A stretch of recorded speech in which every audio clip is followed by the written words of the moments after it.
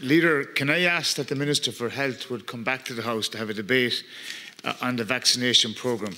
This week we are heading towards another significant milestone with the 2 million administration of the vaccine to be given. 250,000 people we hope to be vaccinated this week. But it's extraordinary that one of the most valuable assets we have is our pharmacists, our community pharmacists, and they're not being utilised at all in the ongoing vaccination programme.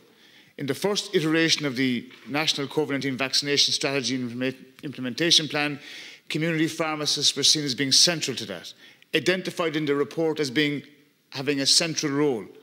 Since then, I think it's 27 changes we've seen to the vaccination programme, but no sign of the community pharmacists' involvement in this.